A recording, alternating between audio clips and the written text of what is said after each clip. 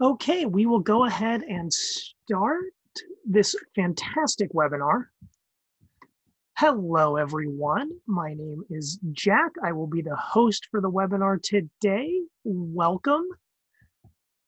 Hopefully you all had a nice fall break last week.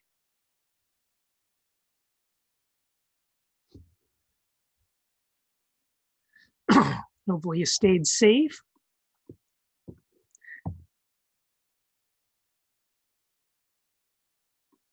All right, so we will go ahead with the webinar.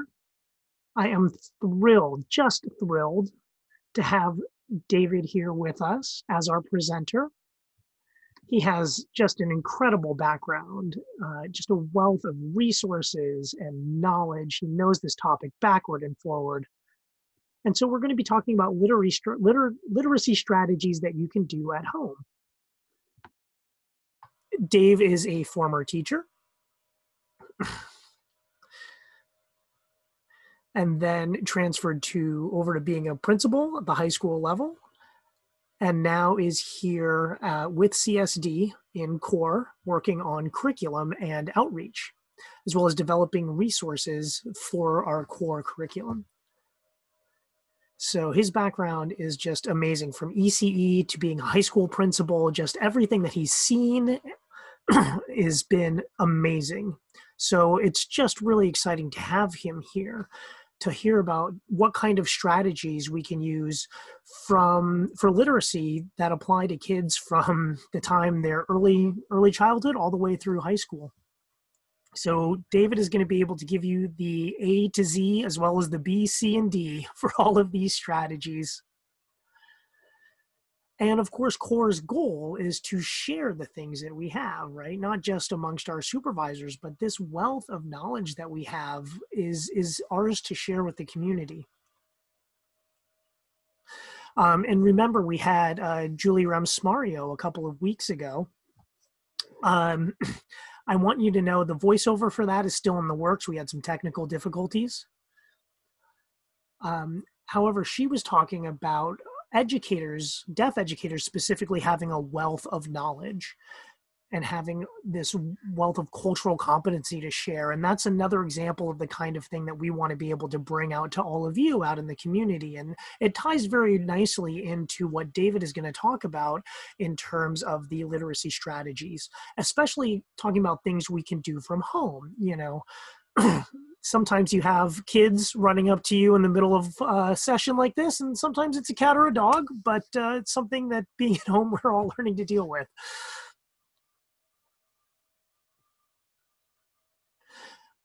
Now, our webinars are all downloadable. And before we begin, I just want to do a quick check and make sure that you all can hear the interpreters. Do you all who are relying on the voice interpretation, are you able to hear it? If you could please just confirm in the chat box that we are good to go.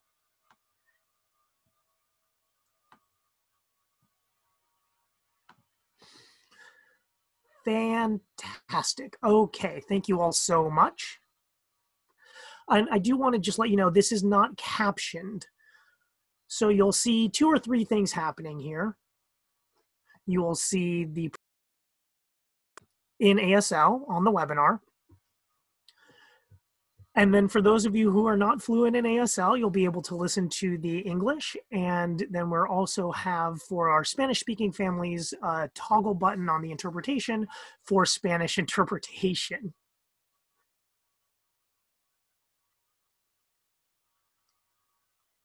So this and all of our past webinars are going to be on our Outreach YouTube channel under Webinar Series 2020. So all the webinars are there except for the one that we just had. November 20th, we're waiting for the voiceover to be re-recorded, and then we will post that one. And we appreciate your patience and your participation to this point. So now we will go ahead with Dave. Dave, thank you, and take it away. Oh, one more thing. So Dave's going to go all the way through the presentation, and then at the end, I will come back and I will translate all of the questions that you type into the Q&A box, not the chat. The chat is for general dialogue, conversation, but if you have a question for Dave about the content, please put that in the Q&A box, and then I'll read that from top to bottom. If we go to 11:05, something like that, if there's questions at the end that we weren't able to do live, we will send those to Dave by email to answer. Okay? All right, so take it away, Dave.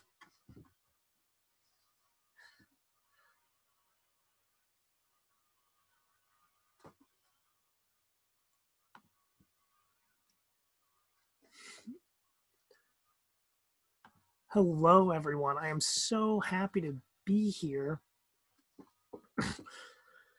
You know, CSD's been around for decades. We've had a lot of people come through our doors in terms of students, families, and so we've got this wealth of information that we want to share with you.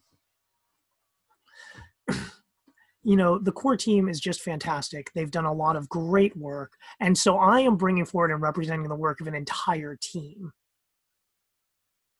And so I'm figuring out the technology, so please be patient with me while I get myself set up here.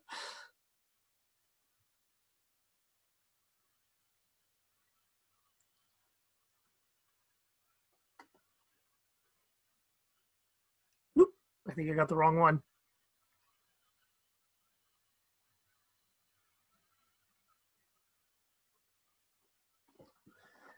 Okay, are we on the right screen? We are. All right.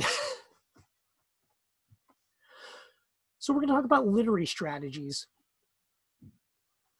And this has been designed by looking at what's going on with deaf families and students around California.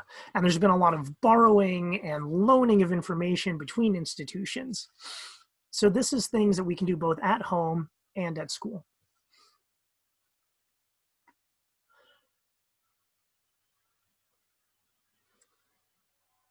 So let me ask you, when do deaf children start fingerspelling? When do you think?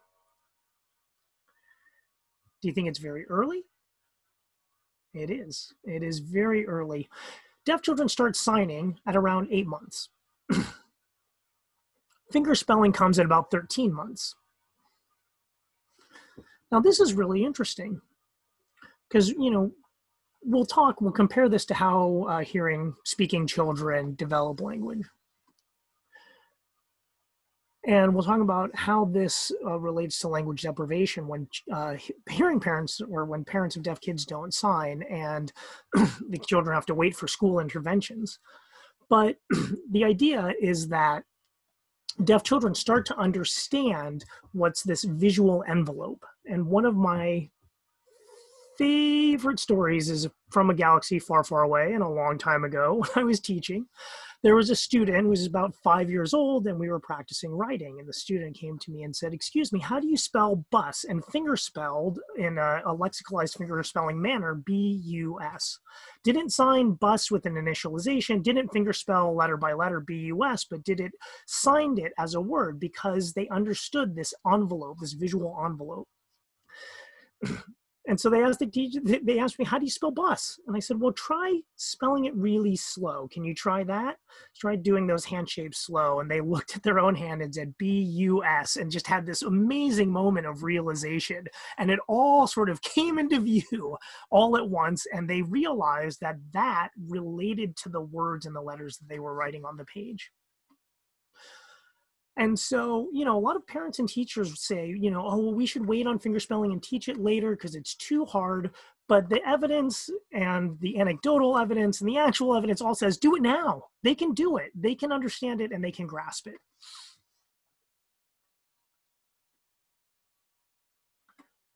Now, I don't totally love these labels of ASL and non-ASL. You know, there are children who don't use sign. There's people who use their voice, you know, non-ASL people, generally hearing people. And ASL people are usually deaf. However, this ASL child thing applies also to CODAs, children of deaf adults. But let's take a look at these sort of as a hearing deaf model for the purposes of this discussion. Children begin to speak at about 10 months. right? Just in general. The first sign tends to come at about 8 months. Now, why is that disparity there? What's behind that? Assuming language exposure and policy is the same, this is really a modality issue, right? Kids are born, they start pointing, gesturing, indicating things in their environment. However, that vocal tract development, once they start speaking, children who speak tend to drop the hand part, the gesture part, the indexing a lot of the time. But for deaf kids or for signing kids, that pointing and gesturing becomes sign language. And so at 8 months, the gesturing deaf kids are ahead of the hearing speaking kids.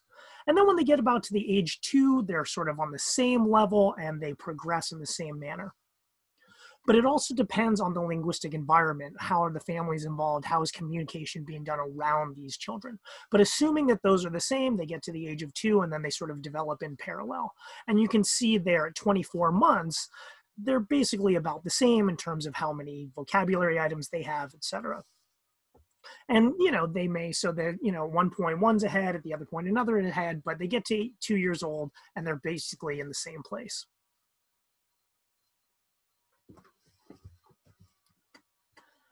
And again, this is assuming similar language policy, right? Or similar language environment. The hearing person is in an environment where they're mostly getting oral and oral language access without print. And then the deaf kid is in the environment where there is sign language rather than spoken language. And again, so what we're really talking about is given the same linguistic environment or the same appropriate linguistic environment, the brain develops the same way.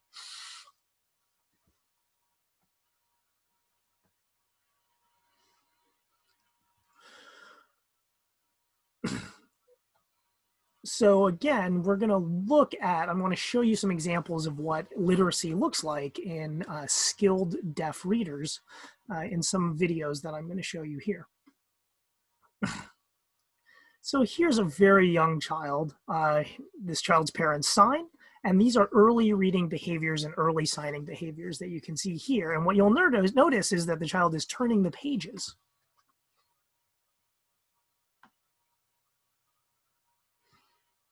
And there we go.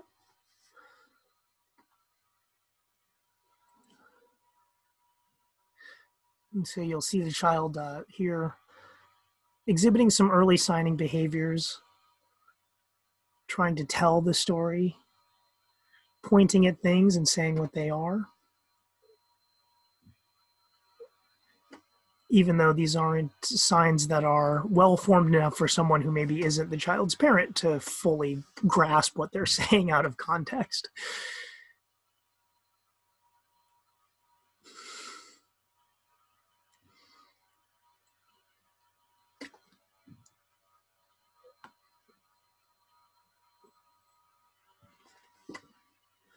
So as you can see, the child already understands left from right, is able to turn the pages back and forth, looks down, isn't necessarily reading the English, right, but recognizes that there are words, maybe can't read them per se, but knows that there are words there and also recognizes the picture. So that's early literacy. So let's look at a slightly older child.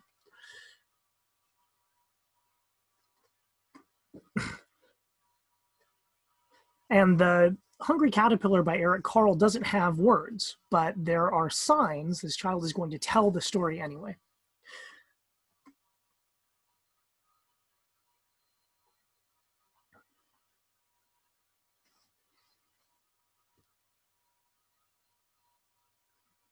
He's saying the caterpillar looks sick. Caterpillar has an upset tummy. The caterpillar got fat.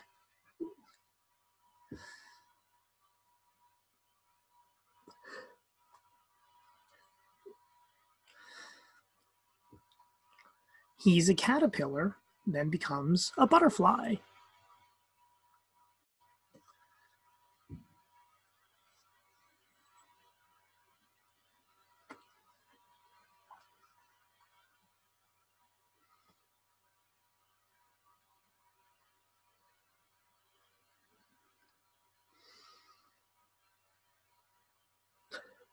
Sorry, okay. Here we are.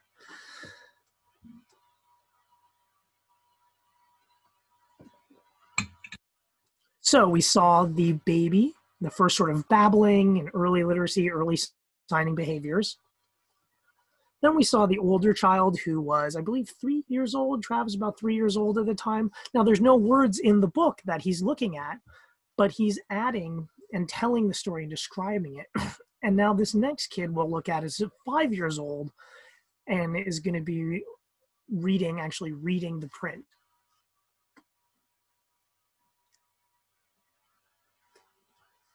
Oof, sorry.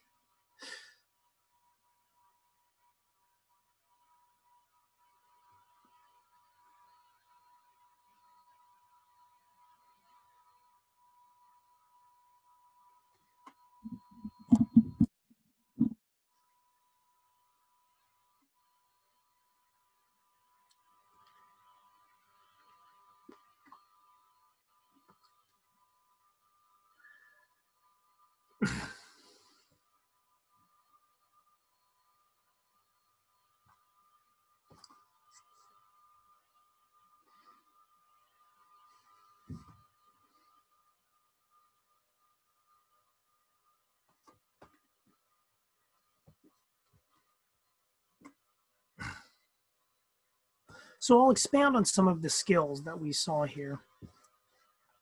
In both ASL and English, we'll talk about some of the literacy skills and how those strategies work in parallel. So first, fingerspelling, obviously. Now I'm going to ask you all to think about, if I spell this word, E-N-G-L-I-S-H,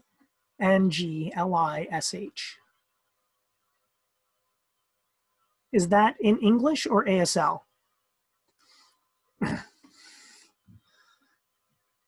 If I fingerspell this word.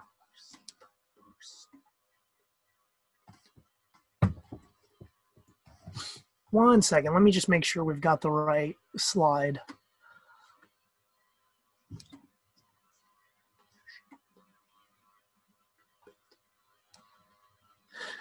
One second, we're going to stop sharing.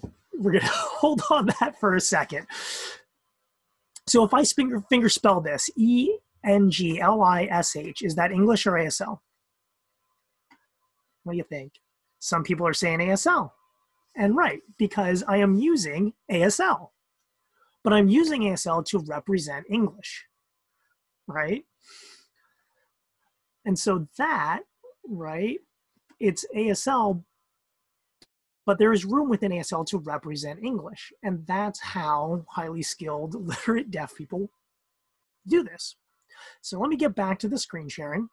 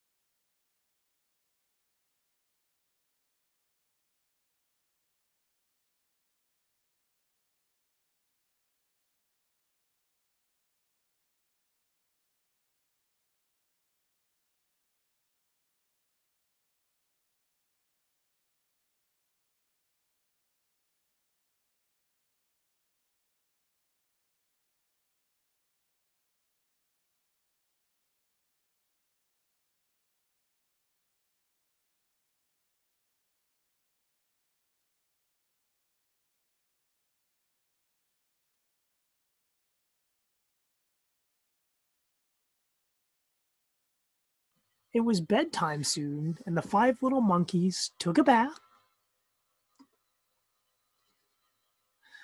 and washed their hair. And you see she's expanding on what a bath means. It says bath, but she's showing the bath. And after the bath, the 5 little monkeys put on their pajamas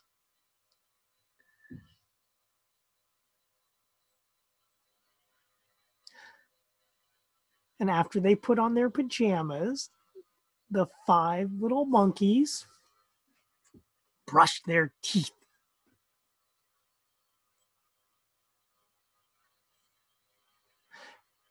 And you see, again, it just said brush teeth, but she's showing the spitting and the whole action of brushing their teeth. Then the 5 little monkeys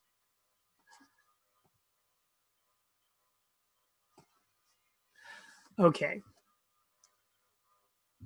So you'll notice that English said something like pajamas, the full word pajamas, but she signed PJs, right? Which is also a common English representation, right? PJs.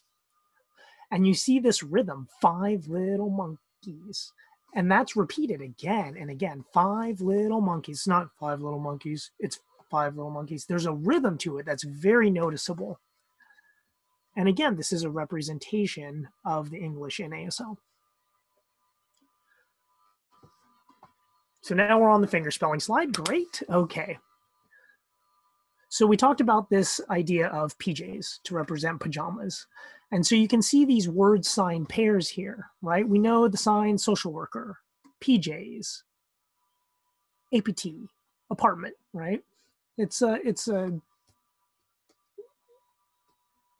shortening of apartment, right, to APT. Amazon. Amazon gets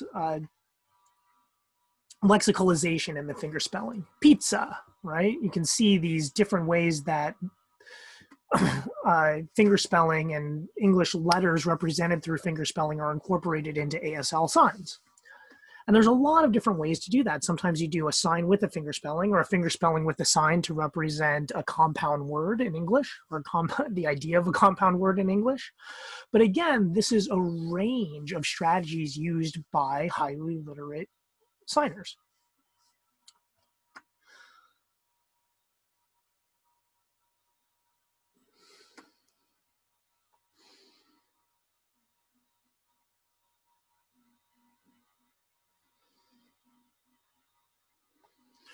Right?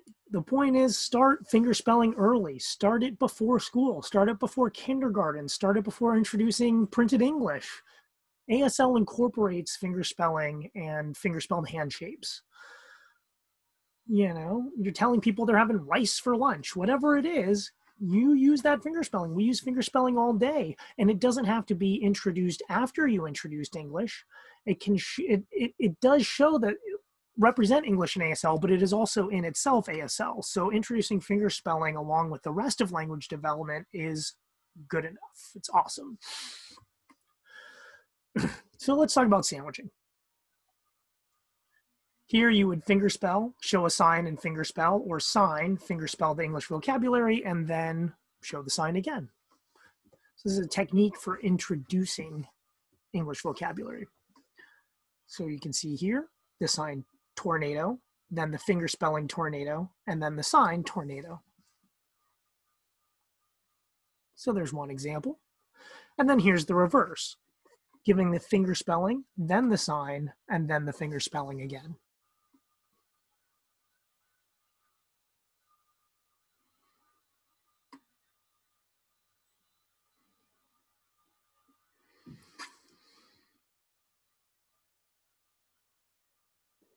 So here's much, and now go, the sign for go, another sign for go, and the fingerspelling G-O. Good, the sign for good, and the fingerspelling for the English G-O-O-D. New, new, N-E-W. And what's fascinating about this, it's sandwiching, but it's also showing, you saw there were 2 signs for go. There's go, G-O, as a lexicalized fingerspelling. There's go, and then there's G-O as just sort of the straight fingerspelling.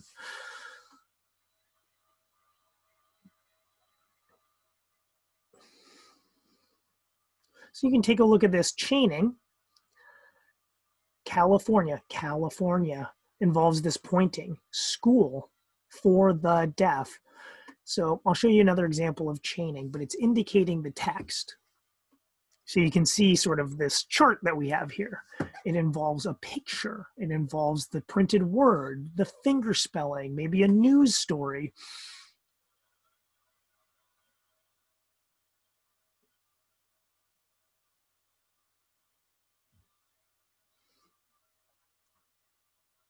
So you can think about the problem with, inventing signs for every English word, right? You don't want to invent signs for every English word. You can't, and even if I, come up with something, I can't make it spread to everyone. Maybe 10 people will use it, or maybe you'll get a community of users. But how language develops, these things have to come out. And you just have parents inventing signs for things sometimes too. And kids do that and they get to school and no one knows what they're talking about. So they replace it with finger spelling until they get the right sign. And so the finger spelling also helps with sign fluency. The good news for parents is you don't have to be completely fluent signers for your children to be successful. What's important is that you're able to show and represent and have a connection with them and show love and care and build that bridge for language development and communication, right? And that's going to make all the difference. Kids with hearing parents, kids with deaf parents, eventually, once they have language access, as long as they're provided love and some communication and some effort at the beginning, they end up with the same outcomes.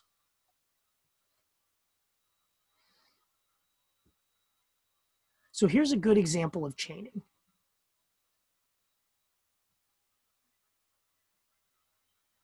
The sign for car, finger spelling C-A-R, the printed English word for car, the sign for car again.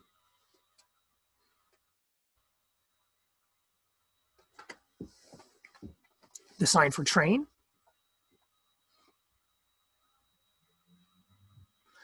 spelling T-R-A-I-N, and then the printed word train, and again, the sign for train.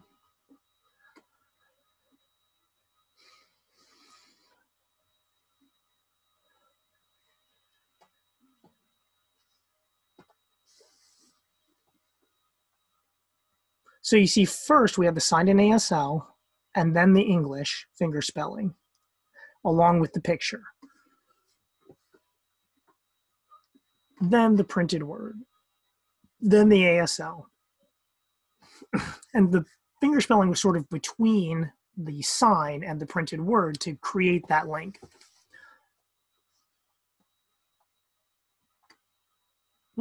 And, yeah. All right, we're back on the right slide. So we talked about finger spelling. Now let's talk about hand shapes. These are our most basic hand shapes that we use with our ECE kids, from infants. And in the really tiny kid classes, we do poems and we play games, and they tend to use first these hand shapes, the 5 Basco 1. And remember, right now, this is the time when hearing children or speaking children are developing their vocal tracts, and a lot of that comes later. But babies who sign and point and indicate and gesture, the first hand shapes that they're really able to develop, these are the easiest ones for them to use. So this one, the bent V hand shape, is a tough one, but these are very easy for the little ones. And so we use these hand shapes for a lot of different things. And I'm sure you've seen these in your ASL classes, and your teachers have shown you these ad nauseum. You should be pretty familiar with that.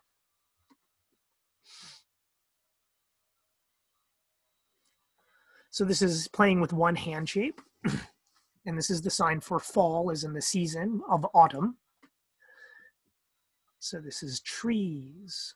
And and leaves falling and raking into a big pile, and the wind blowing. So you can see these. And this is like, you know, hearing people who have nursery rhymes and this sort of rhythm and sing-songiness. This is a very similar thing, except it's not sound-based. It's a phonology and a rhythm and rhyming that's based on hand shapes and the phonology of ASL, but it's the same parameters, the same idea, except instead of using the vocal tract, we're using different parts of the body. This next one's one of my favorites.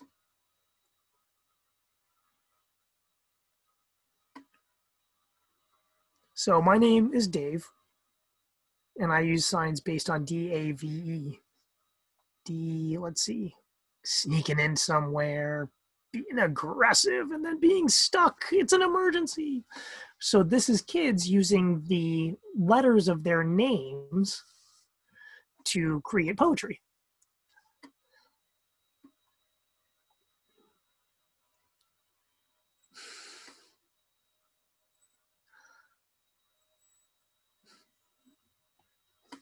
So here's the kid giving their name.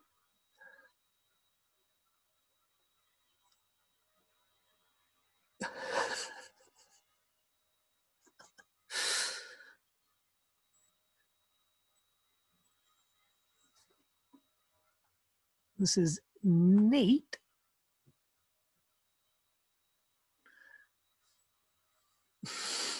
These are going very quickly. They're a little blurry, so please forgive me for not fully interpreting all of them.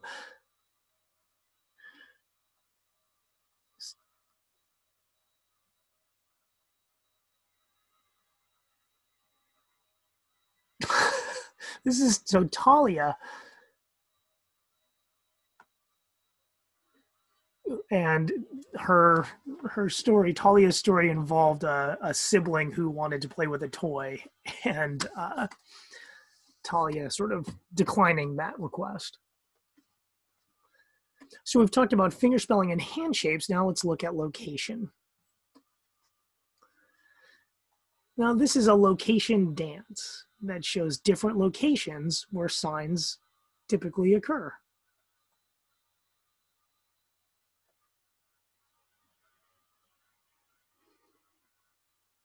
And this is, again, the same concept of a nursery rhyme. We have one hand shaped going to different locations. So suppose this was reversed and the location stayed the same when we use different hand shapes: breakfast, lunch, dinner. One wrong, yell, all one location, but the hand shapes change. And that's something that we do with older kids.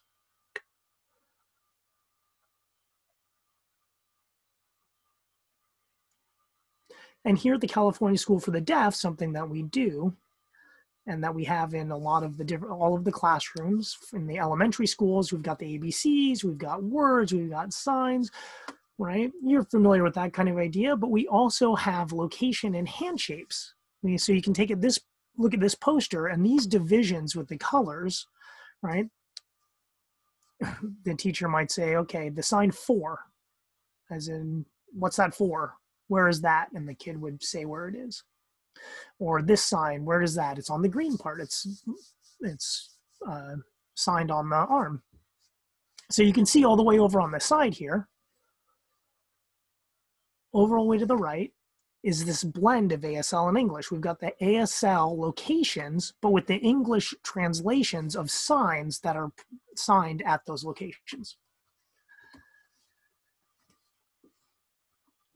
In the old way, you know, you would fingerspell and you say, no, go look in the dictionary, and then they have to look through the dictionary in English. Now we're turning that around and we're making things ASL specific so that if they need to find a word, they can think about the location and then look it up based on the location of the ASL sign.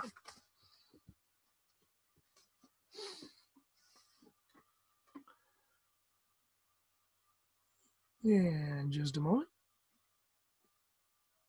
And this is another way that we do the location wall. Right? You can see we've got each one, and then underneath we have vocabulary that has a picture and a word and a hand shape and things like that.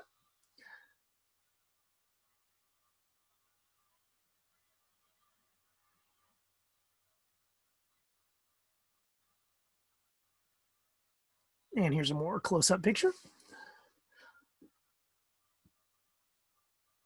So teachers and parents can use these two kinds of walls that incorporate English and ASL or both together.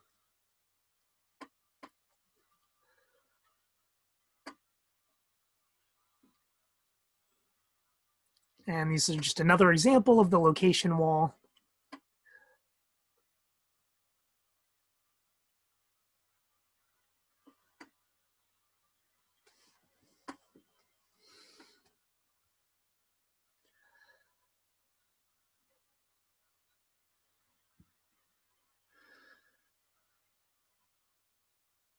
So you can see boy and lights.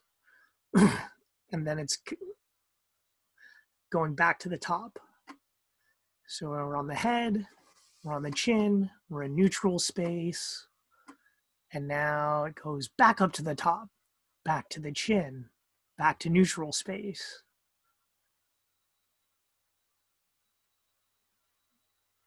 And where am I now?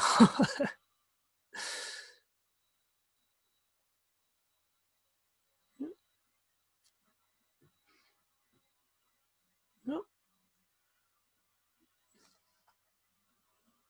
Oh, yeah. Yep.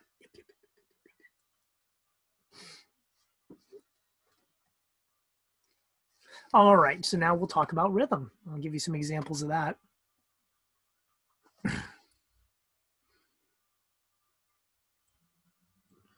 Colors, animals, red, worm, orange, bison, yellow. So you can see these are all hand shapes, right? So children are playing with language by learning these rhythms.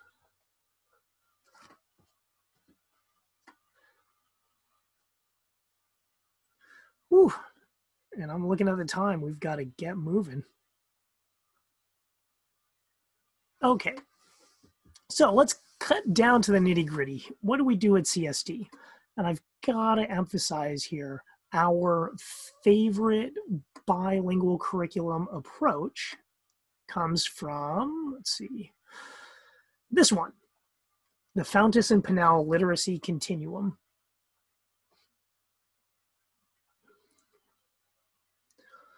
It's a lot of print, it's a lot of words, but it is amazing. So our bilingual arts program, oh, hold on, something's going on and the interpreter has lost the screen. There we go. So as you can see, on one side we have ASL strategies and on the green side we have English strategies. So if you look at the green side, that's coming from this book, from this resource. And it's in print in language and it's all pretty much the same for every language, you know, but it's very auditorily based. But in terms of literacy, there's things that we can take and that we can adapt for what we do. And it's not totally perfect, but we do really well with it. And we use this from about kindergarten to 5th grade. And if you look down at the very bottom of the green, here it says phonics, spelling, and word study. And those are the same, except we use ASL phonology, right? You've got sound-based units, has one sort of concept of a phoneme. In ASL, we have the 5 parameters. And so you can study the two of those in parallel, as you can see from the white being the ASL and the green in the English. They're very similar.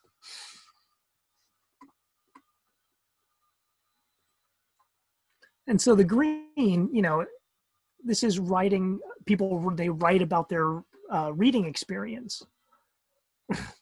And for ASL, they write about what they're seeing in ASL in English. So they're watching an ASL text and then writing about that. And they can also sign about what they're watching. So we use these parallel approaches at CSD in kindergarten and elementary. Again, I love this company. It's Fountas and Pinnell Literacy Continuum.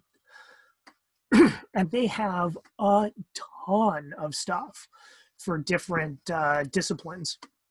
So we've got this one too on guided reading. And that guided reading part, we also do guided viewing.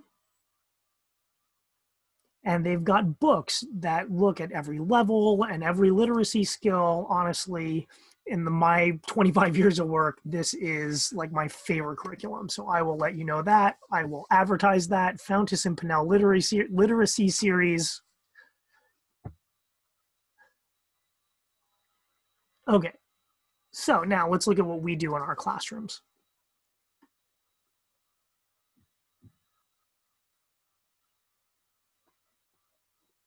So if you look at the bottom there, guided reading. So it involves English and ASL, but the guided reading time with the teacher, you're looking at the English through ASL. And you use ASL to give feedback on reading strategies. So you're reading, the reading obviously is done in English, but the discussion of the reading and everything is done in ASL, and then you use English to write about the discussion in ASL.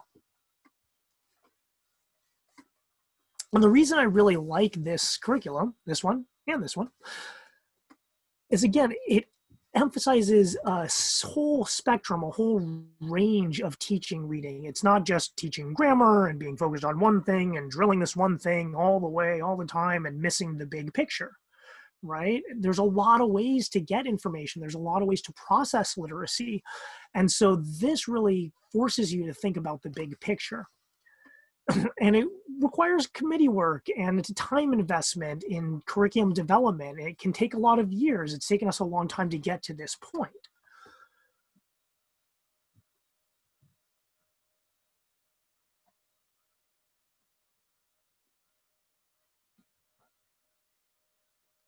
And so you can see these three columns. These are the standards that we follow for literacy.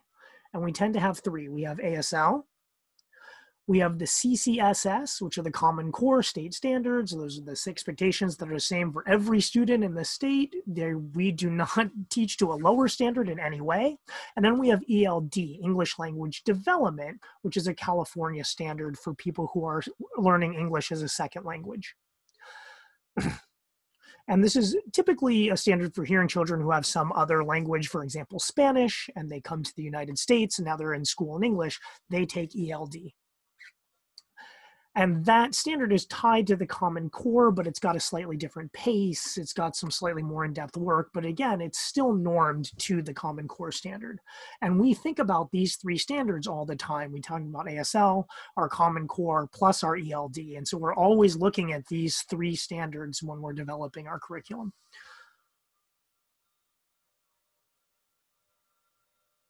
And you can see, you know, having to do all three of these throughout all of our grades and through all of our subjects, it's quite a bit.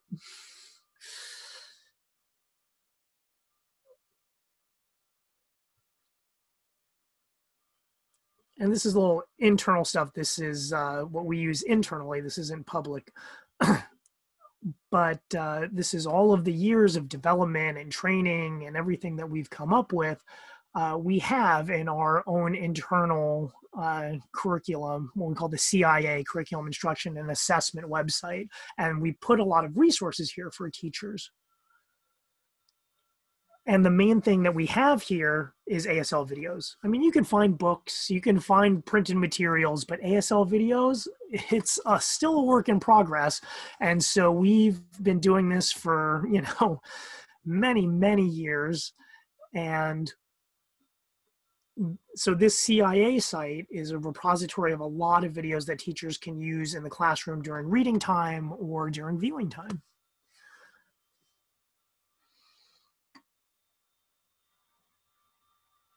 And just a little reminder, another important thing that we've learned about the difference here. We've got, there's two different things here. We've got storytelling and story signing. So you might be thinking, what's the difference? I'll tell you. We know about storytelling, right? We know about telling stories in ASL, right? See the sandwich? Oh, you see that? I did a sandwich technique. I said storytelling, finger spelled it, and then talked about storytelling. And maybe that was chaining. I don't know. Anyway, I'll get off the soapbox for a second. But the point is, storytelling, we're used to. We know what that looks like. Now, story signing is a slightly different thing, and I'll tell you why that is. You're signing in ASL and storytelling, it's just sort of independent, free form. It's not tied to any other text, right? You're just telling the story, giving the information. Maybe it's a story, oral tradition type of story you heard from your parents, been passed down through the deaf school for decades. Now, story signing involves tying it to another source, whether it's a movie or a book, but it's something that potentially has English that you are referring back to. And so we'll think about the Five Little Monkeys, right? That was story signing. Remember the video of the little girl? She was referring to the book of the Five Little Monkeys, and we had the book presented with the signs. And so I will go through a little bit about what that means for us. So this is storytelling. The first thing I'm going to show you, there's no other text, there's no printed English. It's just someone telling a story.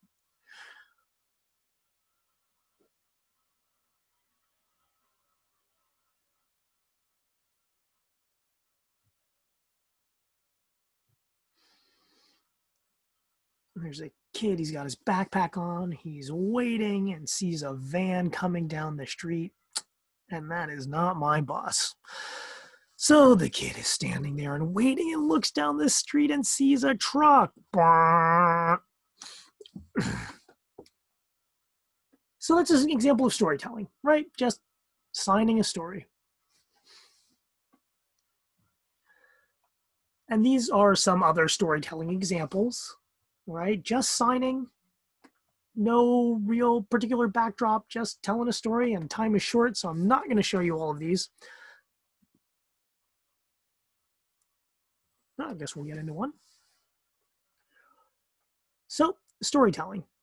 Storytelling, these are some of the parameters of storytelling and why we use them. Now, story signing, you can see here, we're looking to build vocabulary, to put in elaboration, to add background knowledge.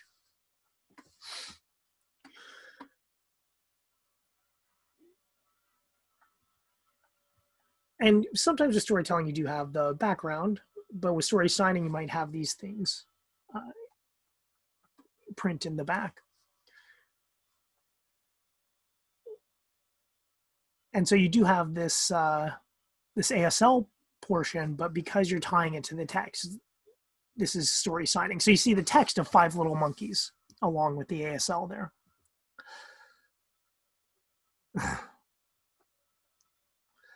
This is our school library staff here. These are our librarians telling a story. And it's story signing because it's got the print.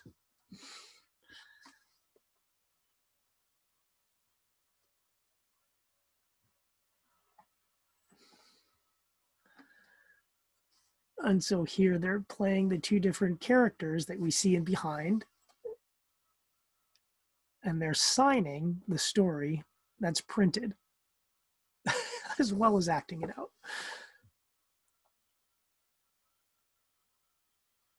Out on the street, they fought. Down the stairs, they fought.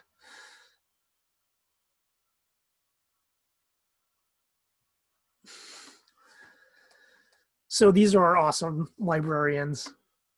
They also do public story signing events every Thursday. So if you want for more information for your students who are not CSD students, they are able to join. And if you contact Jack, Jack can give you some information about that.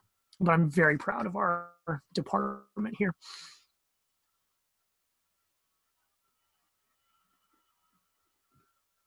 Oh, and okay. And so story signing, as you can see, can have multiple people involved. It doesn't have to be just the one person.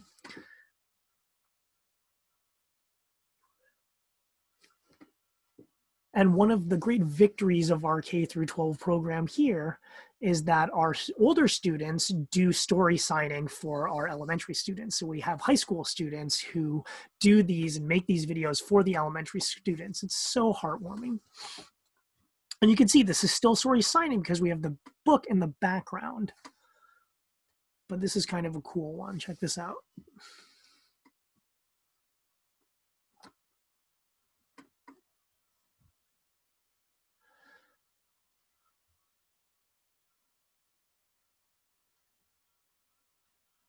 It's the three little pigs.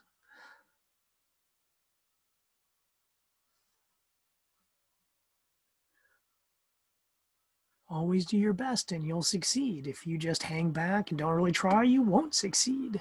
So here's the three pigs. And they found the perfect place to build their houses. The first pig thought, I'll use hay. Built the house, was satisfied, went into play. The second pig saw a tree and built a house out of sticks, thought, that's good enough, I'm going to go and play. The third pig, bricks, etc.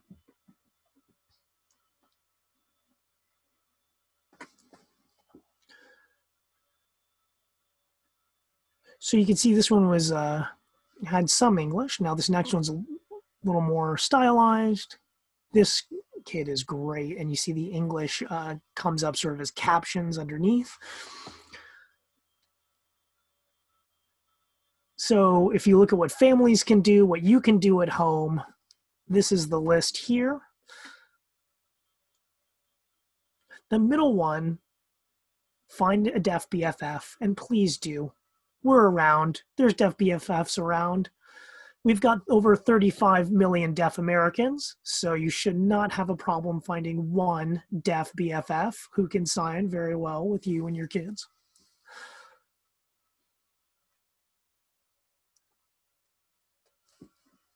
And let's close with something here that people are doing at home right now.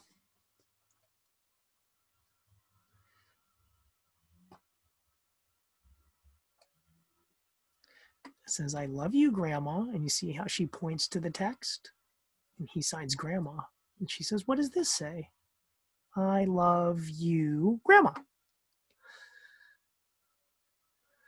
So that kid is older, not really looking at the pictures much, looking a lot at the words. Is that me?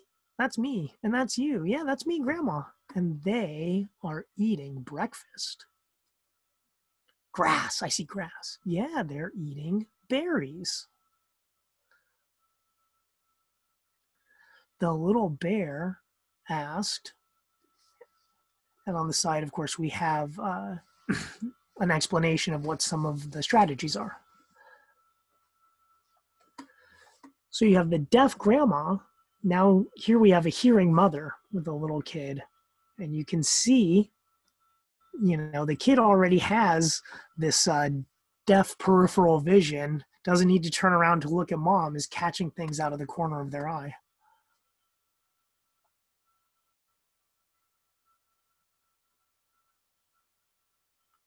Oh.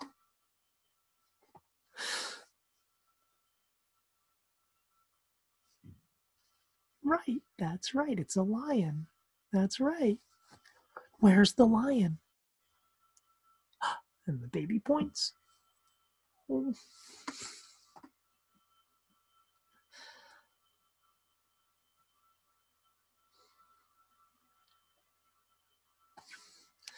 So do a minimum of 20 minutes a day at home reading.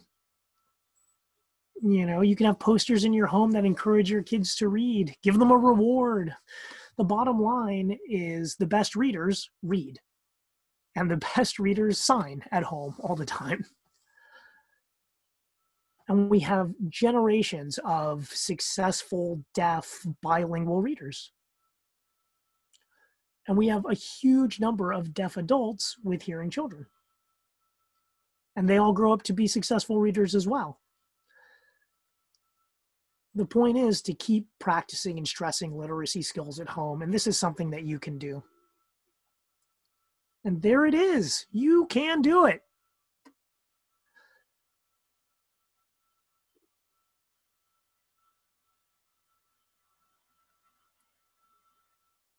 And there are resources at the end of these slides that I will send out to everyone.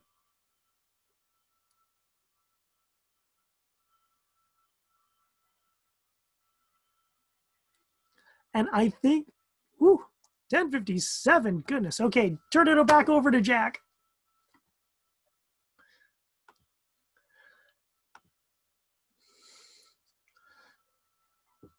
Wow, there's so many different strategies there. And, you know, Dave gave out so much, and CORE has so many great resources. And I see in the chat box just a lot of questions and discussions and people desiring more information. And so, you know, the question is, you know, how can we make a wall? How can we do some of these things where we are? And we are going to put together some links, some resources, and some books like Dave showed here. So we can try to put that together and some links along with this recording to send out to all of you. And a lot of what Dave was talking about in each of these sections all relate to the things that we talked about in previous webinars. And so if you haven't had a chance to watch some of the previous webinars related to language acquisition, that critical language age, language acquisition before the age of 3, and how parents can be involved in that, that explains a lot of data and a lot of research there. So please do go back and look at some of those previous webinars. And a lot of that research, you know, those research and the researchers, they have just these amazing, you know, sort of dry charts and graphs, but the stories behind them and the way that they bring those to us in a way that's easy to digest is just fantastic. And so I really do suggest going back and looking at some of that, and it'll bring you even greater understanding of Dave's literacy presentation. And a lot of it is about building confidence for families. Maybe people feel like they don't sign well themselves. Parents feel like they don't sign well, but you can still be involved. You can still help build these skills with your children. And so this is something we're reminding you, but it's a great reminder for ourselves as well, you know, ways to change my old thought patterns and things that I used to think, you know, in terms of interacting with families, you know, or as a teacher in the classroom, being able to sign with students. So I just, Dave, yeah, I just want to add, my department is your resource for Northern California, right? And of course, we're happy to share with anyone. But my department, you know, we go around, we do trainings, you know, once things settle down with COVID, obviously, but you know, if you want some specific training, we've got a ton of stuff. I'm happy to come to your district. I'm happy to get local families together and build those relationships because we're all on the same page. We want to get this bilingual approach going for everyone, right? I know teachers, we want to reduce your frustration. Families, we want to reduce your frustration. You know, we've been doing this for over 25 years. We have a lot of expertise on our staff, and we want to share that with you. Yeah, and over those years, it's all continued to grow and change and shift. And so we really like to see that expansion and that spiraling. So, you know, we don't just want to be you to be stuck and to be isolated in your own little bubble, right? And we don't want to keep this to ourselves. You know, we're doing this to benefit deaf students and the families of deaf children. Okay. I want to very quickly respond to a few of these questions. Hopefully you can all see me. Let's see.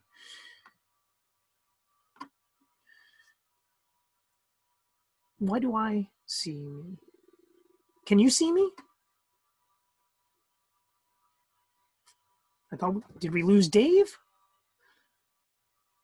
Oh boy, what's going on? Okay. Okay, good. Okay. I'm listening to Roberto, but okay. So, okay.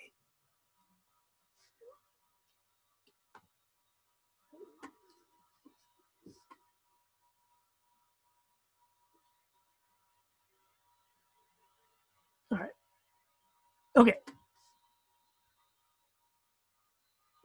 We will send out all of this information on the recording. I do have 3 questions.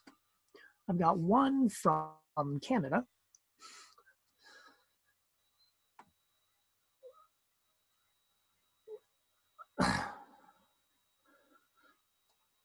It says, I'm from Canada. We also want to share ASL apps that are available through Google Play. We are looking for people and agencies to try out the apps and share feedback with our lab team. Our webpage is www.asl.org. www.sign2read.com. Contact Dr. Lynn McQuarrie for more information. Email is contact@sign2read.com. And it's so great to be sharing these resources. So with the webinars going forward, like I said, with CORE, we want to be able to share these things, and we want to get the things that are the most important for you. We want to hit the topics and things that you want, and we want to talk about classroom observation, teaching the teachers, curriculum development, curriculum specialists.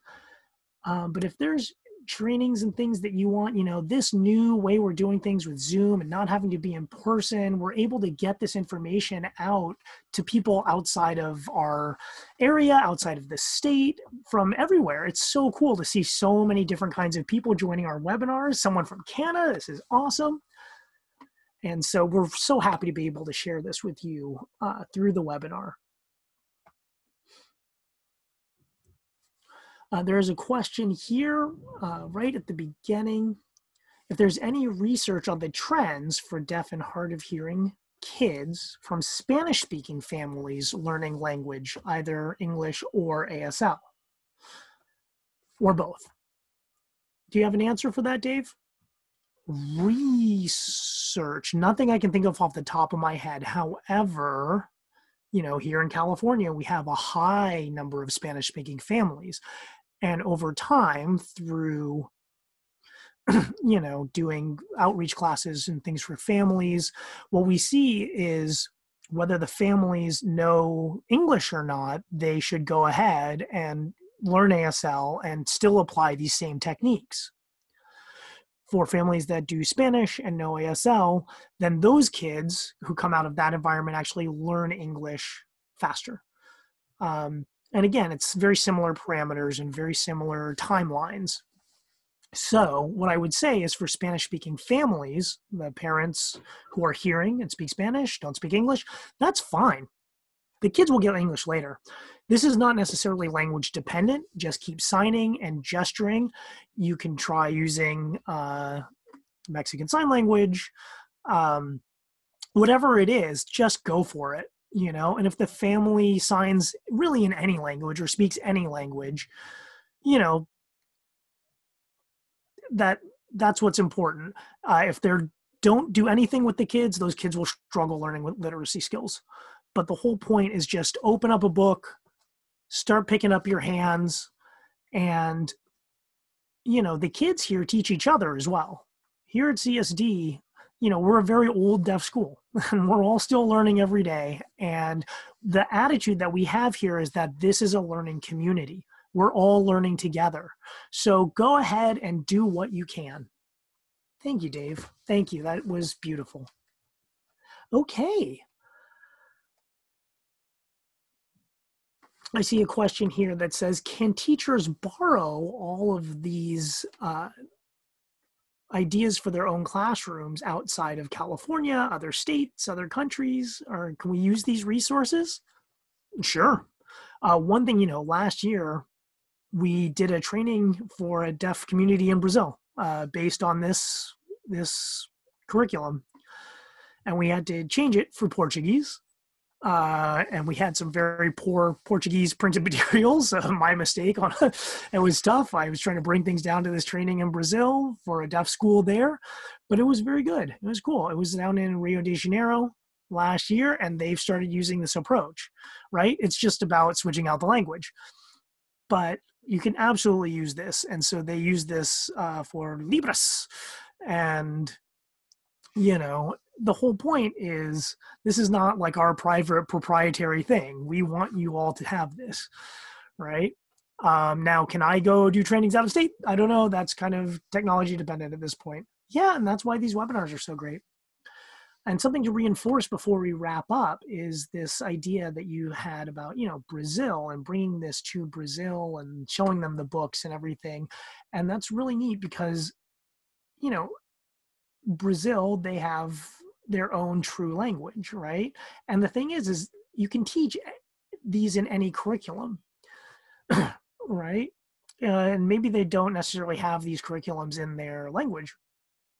But if you go to a conference, if you go to a place where there's a bunch of teachers, you can use this with Brazilian Sign Language, just like ASL. So the idea of this approach, as long as it's translated into a language that is usable in that country, the concepts apply to any language pairs. Yeah, absolutely, absolutely. And like I said, this is great, this book, but the work was finding the parallels in ASL to find the things that were visual, right? Because that's not in this written curriculum. And we put a lot, thousands of dollars into this, getting the levels right for each age and each kid and everything. And so, it was a very intensive process, and we just put a lot into figuring out how to get this to work in ASL. Because we already use ASL to teach literacy, right? We turn a book around, we sign, we do these things. But it's also about continuing that vocabulary development. And it's about getting the community together to develop these resources, sharing apps, sharing the work that we do, right? And you can't just buy this book and follow what the book does, right? That's not what we're doing. There's a lot more behind it. Well, again, Dave, thank you so much for your time. It's such really valuable information. And I look forward to your involvement in our webinars and bringing this whole list of resources and videos and sharing that with the rest of our learning community. I hope you have a good weekend, and we will see you all later. Bye.